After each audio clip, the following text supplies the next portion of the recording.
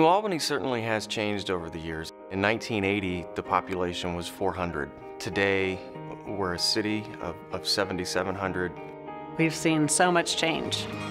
We're headed on the right track. We've got a lot of great people who are making a contribution. In terms of master planning, not only are the schools in the community core, but the McCoy Center, the library, the post office, our shops and where we eat, our government offices, we're all there. And it's all designed so that our community core is a destination place and a real vibrant place where a lot of things can go on. To have roots is very important, and this center helps to build the roots of what New Albany is. There are like 900 events a year. It's school events, it's community events, very much a cross-segment of the community. I perform at the McCoy. I enjoy every time I do, for dance recitals, choir performances, musicals, anything.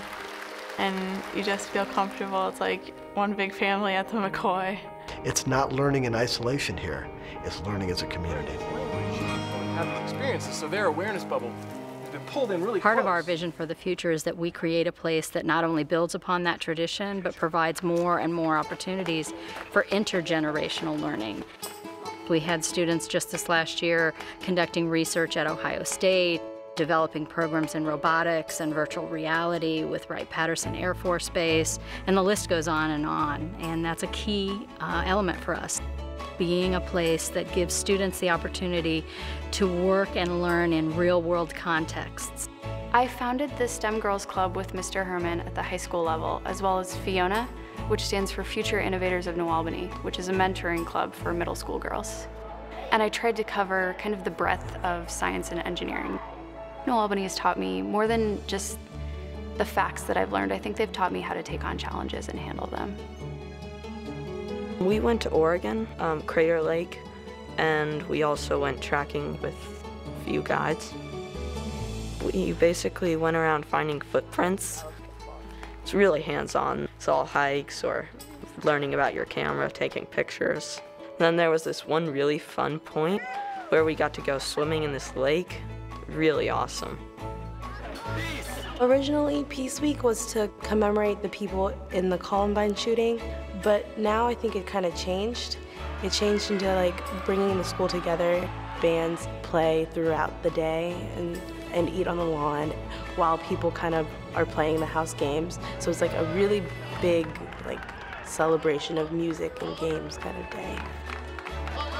I think it's their time that they can really enjoy feeling like they're a part of something, a part of change, a part of really making a difference. It's not only celebrating what we have, but it's also celebrating outreach and community service and giving back to a community that supports us every day. I think there's a feeling of not only academically we want you to achieve, but we want you to be healthy as well.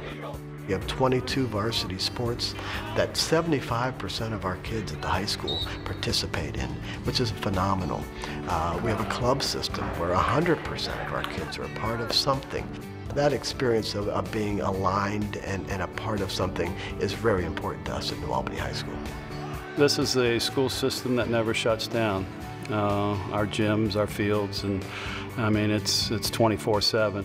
The community uses our facilities a lot, and that's a good thing. Athletics at New Albany is kind of like the backbone for the school. I love the sports, the football team, the football coaches, they're like a family to me. I couldn't imagine not being a part of it. Friday nights, there's nothing like it. Get your family, friends, whole school comes out, student section, it's a good time, everyone's loud, cheering you on. All you hear is just roars, you got your teammates beside you, adrenaline rushing. It's a good feeling. To have everyone on the central campus is unique, and that was by design, where we thought, you know what, we can do some sharing of buildings and sharing of staff and sharing of students. But I gotta tell you, the beauty is within. It's beautiful outside, but when you walk in and see the students and the faculty, that's the real beauty of New Albany. You feel connected to everything. Everything's so close together. Everything's in walking distance. It's kind of like a home here. Elementary and middle school, all the way up into the high school, the teachers are top-notch. They can help you with anything. I'm impressed by the different cultural things that we've been able to experience. We have families from all over the world. I think our goal now is to prepare students to live in the 21st century and have global skills.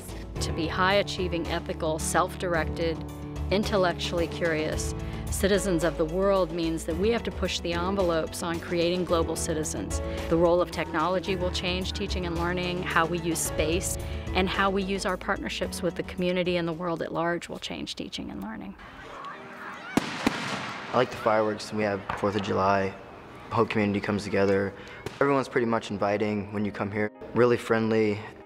I like to go to Founders Day with my friends. We got Market Square, which is kind of like the hangout spot for all the kids. One of my favorite things to do is go to Johnston's ice cream. And my favorite flavor to get is Blue Sky. New Albany's future looks bright. We're learning every day, and I think we're trying to improve every day and every year.